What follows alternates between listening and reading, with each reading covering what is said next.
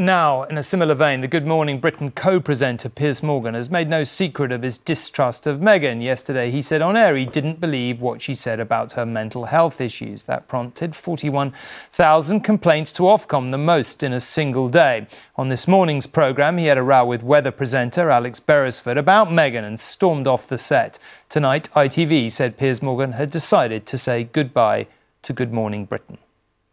And I understand that you don't like Meghan Markle. You've made it so clear a number of times on this programme. Even by the standards of a show in which confrontation is nothing new, this between two of its presenters this morning was extraordinary. But yet you continue to trash her. OK, I'm done with this. No. Sorry, no. Sorry. Do you know what? That's pathetic. You can trash me, maybe not my own.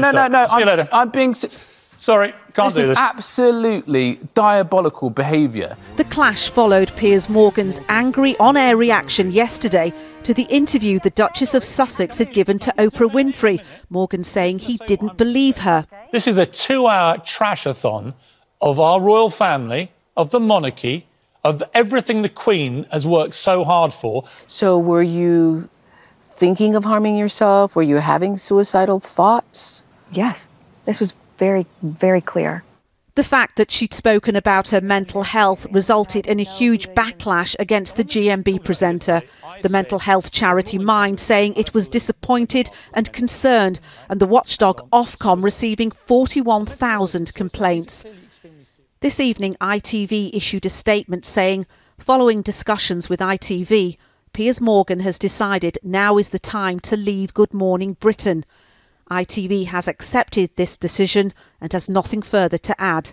Right now, it's never been more important that as a nation we keep talking. The incident will have been of particular concern to the network after its high-profile launch in 2019 of Britain Get Talking, a mental wellness campaign encouraging people to talk openly about their issues.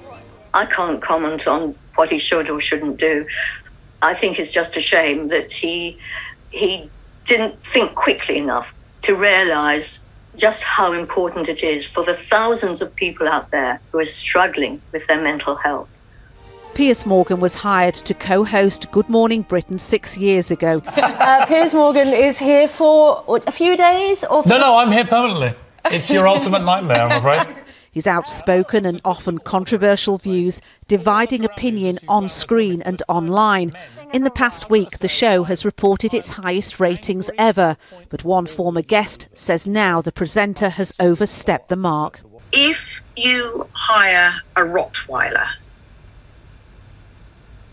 for its ability to bite, you can't then be shocked when it actually bites. When Morgan returned to the set this morning, shortly after he'd walked off, he attempted to explain his views on mental health. Mental illness and suicide, these are clearly extremely serious things. They should be taken extremely seriously. And if somebody is feeling that way, they should get the treatment and the help that they need. But the damage had clearly been done. This would be his last appearance on The Breakfast Show. Nina Nanarb, News at 10.